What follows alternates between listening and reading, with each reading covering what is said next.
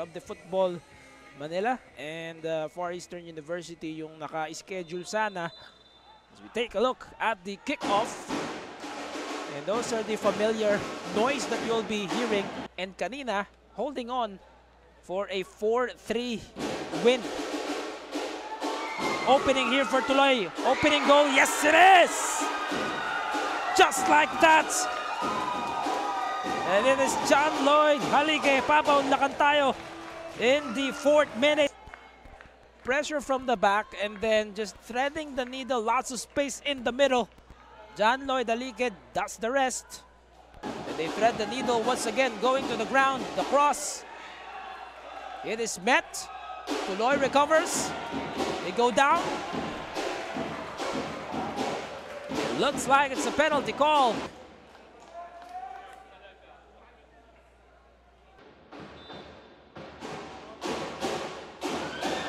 And he does it! Harry James Nunez doubles the lead for Tuloy into a more comfortable 2-0 cushion with just 13 minutes spent. Let's look at the placement of this. Well, Andrew Nalog, to his credit, he guessed it right, going to his left. They have represented the national team sa mga age groups. Here's the cross. It is cleared. On the follow, it is saved. Archie Pabellar preserves the scoreline for now. Look at that cross. And look at that fingertip save. Recovered by Doctora. Play continues as a referee. A shot. That one bounces off. On the second try.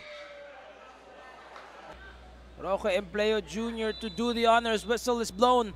Pagkakataon for Adamson. It is saved once again by Pabellar. Here's the shot.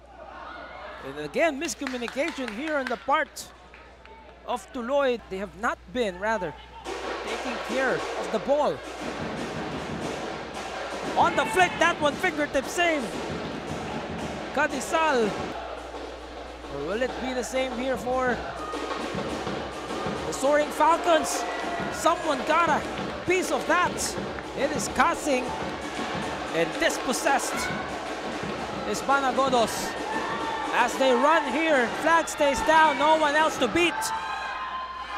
And that should be the icing on the cake here for Tuloy FC. James Demate, uncontested almost, and he will not be denied. Well, here's the lead up. And Furt coming from Coquilla. There is space here to shoot, and it is saved once again. Archie Pabellar for victory. That was a 4-3 scoreline. Meanwhile, Tuloy inside the box. Could this be goal number 4? Oh, it just goes wide.